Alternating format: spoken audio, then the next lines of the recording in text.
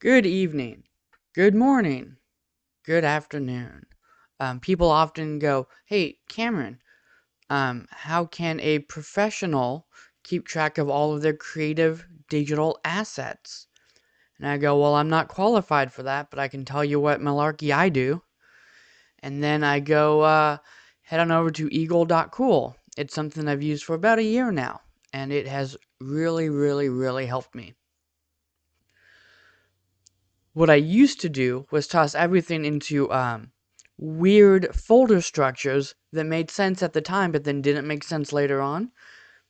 And that was kind of working a little bit until I got to the point where I was doing it for 15 years, and then it was just kind of a little overwhelming. I have not used other digital asset managers, so I can't really do a comparison, but I can tell you as someone that was looking for something that seemed fully featured and low cost, this was pretty much the only thing I could find. And since I've been using it, I've been incredibly happy with it. So it's pretty low cost. It is $29.95 for a license to install 2 copies of it. So it's Windows and Mac. You can do 2 Windows, you can do 2 Mac, you can do one of each, however your devices work out for you. There is no sort of mobile thing. It's just a local first program. So there is no cloud aspect at all. There is no sharing, um, built in. You'd have to find some other utility to pair it with if you want to share stuff with people not on your network, not available to you. Whether that's exporting it out and emailing it or sharing a link off of a Drive or Dropbox or whatever. Um, Now, you can put your Eagle libraries on something that is backed up and shared to the cloud, and then use whatever native tools are available to that, whatever service you're using. If you want, it really just depends. One of the things that I really like about it is just how easy it is for me to find stuff with minimal effort on my part. So, what you can do is you go and make a new library. You get this fresh little thing. We got nothing in here. I actually have a bunch of libraries here that I use. This is a fresh one for here. As you can see, we got some navigational stuff on the left. We got some sorting and filtering stuff on the top. Now, let's say, like me, you just went through and all of the itch.io game bundles that you've purchased over the last few years and went through them, and now you have dozens and dozens of video game assets that you're like, well, what do I do with them? How do I organize them all? So click and drag, click and drag, click and drag. Let's go back to the main one. Click and drag. Look at this, nice and beautiful, 400%. Let's go more to You know what? I also got some music. Let's toss some music in there. It's DLL files, zip files, executables. Let's drag everything in there. Alright, we have dragged and dropped a bunch of random stuff that we have acquired from the internet. We've got some, we got some sprite sheets. We got some PDFs. We got it all, right? Alright, now we have haphazardly dragged and dropped thousands upon thousands of assets in here. It's actually about 65 that total 173 megabytes. But we got Photoshop files, we got meta files, I don't know what that is. We got PNG files, we got audio files, we got PDFs, we got EXEs, we got zip files, we got DLL files, we got everything in here, right? So aside from just dragging and dropping into the main interface to import it like that, we can also take a folder. I don't even know what's going to be in here. We're going to take one of these. We're going to drag it over here to the left side. And see a little at the bottom there, it says drag and drop folder here to import. So let's just drop that folder here. And now look what it's got. It's going to import everything in there with the folder structure. intact. Boom. So we've got 3 folders now, it says here. Only one top level, and then 2 sub folders in that one. We can also, you see you got the little plus here. We can click that. Let's make a folder. Boom. Typo. And then you can just drag and drop stuff in there if you want. And then when you have an asset highlighted, over on the right, we've got the inspector. And you can see it says folders, new folder. So let me drag that same one over here to that tape folder that I imported.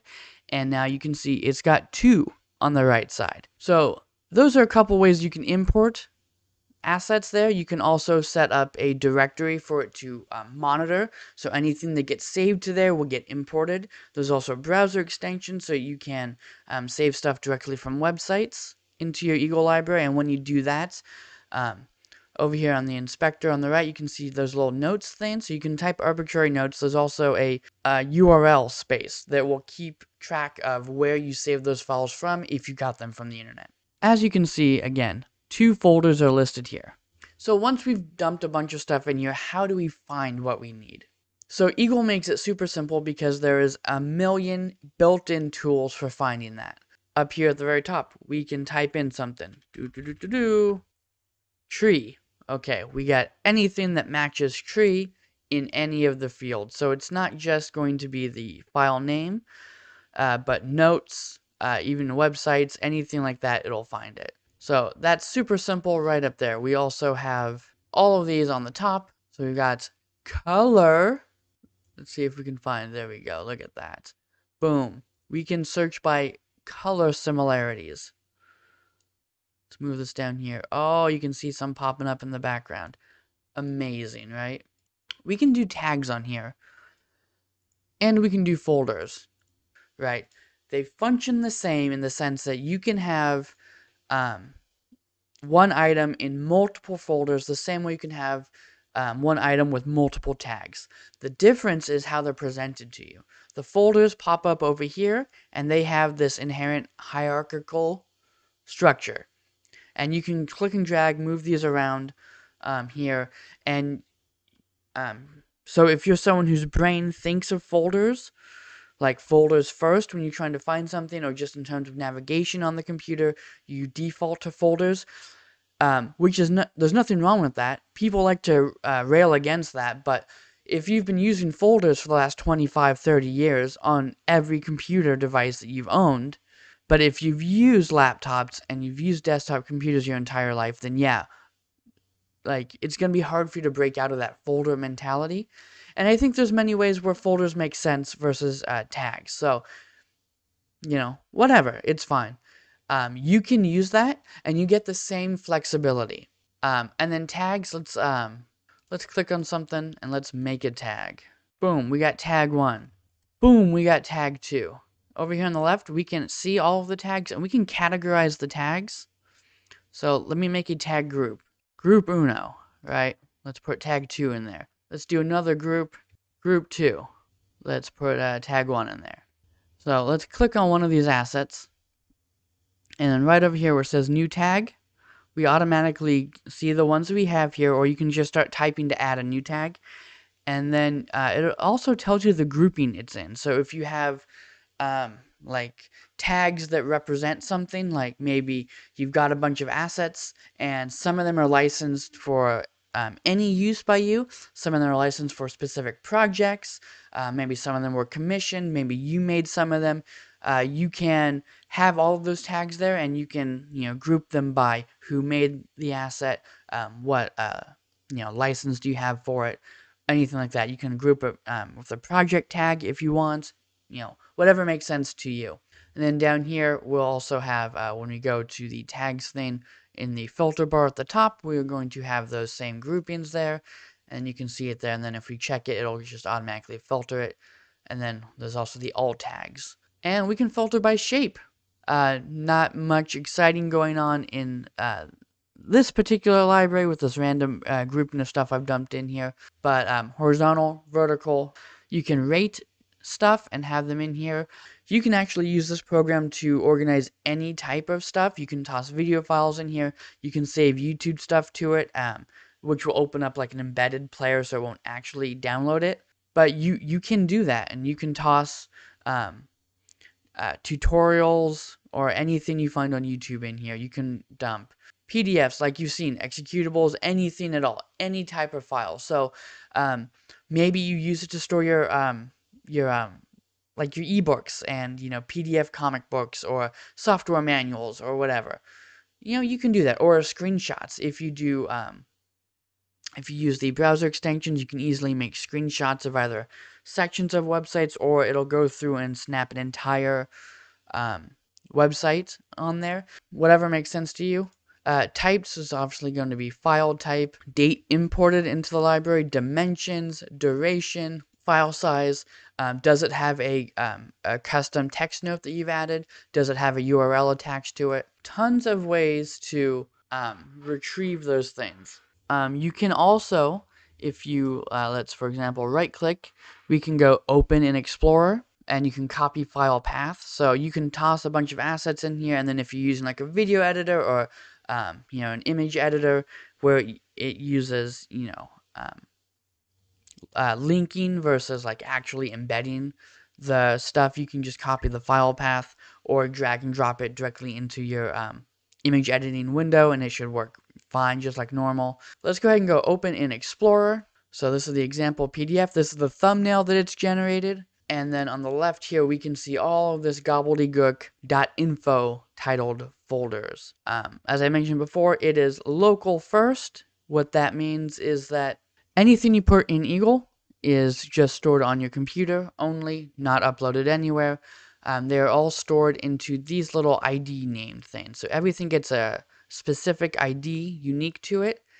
And then it tosses the asset in there, the actual file, as well as a metadata file. That metadata file holds the tags. It holds the custom text notes, the URLs, what folders it belongs to. Everything like that is just in this one file. If we open up that file, we can see that it is just all of those values in there. So I've got like two main Eagle libraries, one for creative assets that I create and purchase and use for stuff, and then one that's for like reference stuff that I find. I've got thousands and thousands and thousands of stuff saved in there. I think it was at around 500 or 600 gigabytes of stuff in there, blazing fast. The only time that there is that like Eagle needs to process stuff is when you're importing a ton of files at once. Once a file is imported, it doesn't seem to really bog down the speed of the program, which again, fantastic. Something that you might not get with a cloud-based solution. And again, because these are just sitting here and you can easily find out what folder they're in, you can just copy this, drag it to another folder, drag it to an email, drag it to a flash drive, give it to someone else, or whatever. You can also, of course, have this Eagle library sitting on an external drive or a NAS drive or something like that. And then you can point, if it's on a drive that multiple computers have access to, you can point Eagle to the same folder, and what will happen is when you update one, Eagle is going to notice it on the other computer.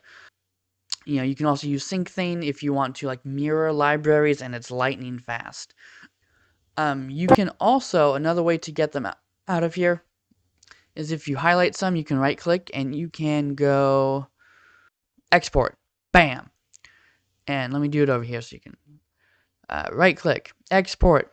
So export as Eagle Pack or export to computer. Export to computer will copy all of those files without the metadata and stuff to whatever folder you select on your drive.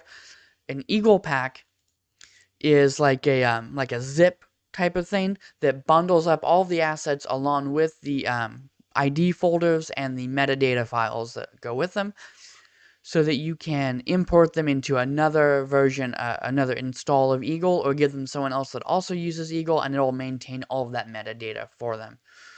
So yeah, when I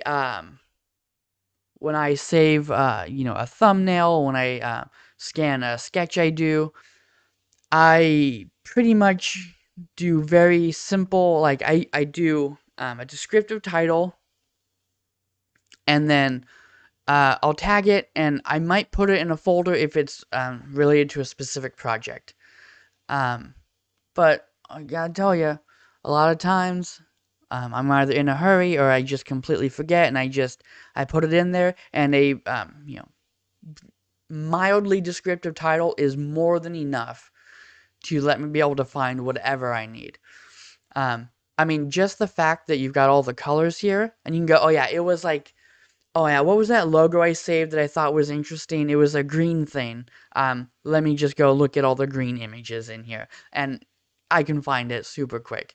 This is a program that really allows me to not stress over how meticulous I'm being with my file naming, my folder structures, my tags. I use them a lot, but sometimes I don't remember to. Sometimes I and none of that seems for me to hamper my ability to retrieve stuff, especially with the arbitrary notes you can add in there, and keeping track of the websites that you store stuff from when you gather reference from online sources. It's it's fantastic, you know. It's super easy. Let me jump over to my 6,000 item 523 megabyte gigabyte thingy. All right, let me jump over to my main library. And then you can also use, if you toss fonts in here, as you can see, we've got a bunch of fonts here, and some of them have a little green dot, some of them have a little white dot, a non-green dot. And that is just, is this font installed on your computer or not? So you can highlight a bunch of stuff, and you can right click and it'll say activate or deactivate, and you can, boom, install a bunch of them at once. And easily see what is activated. So that alone is very cool, especially if you go through and do like the save up for the annual Blambot font sales or Comic-Craft font sales and stuff like that, and you gather up a handful or two every year. That can add up. So very cool. And again, you can for fonts, when you import them, it'll automatically tag it with like the weight and certain attributes like that automatically. Very handy, very cool. I hope people check it out. It is $30, so it's not free, but actively being worked on. There's an API in progress, and it's super useful. Oh yeah, smart folders. Um, Smart folders are the same as regular folders, except you can have rules. So you can very easily see with the filter bar at the top, you can very easily go, let me see all MP4 files in my vault. But all video files you might not be able to do unless you do a smart folder, for example.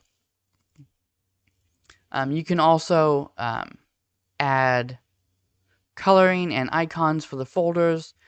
And you can also set an auto tag for folders. So if you ever add an asset into a specific folder, it'll automatically add certain tags to it if you want. So there's actually a lot of automation built in as well.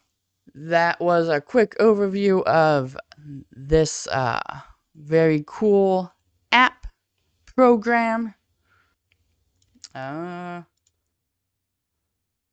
All right, bye.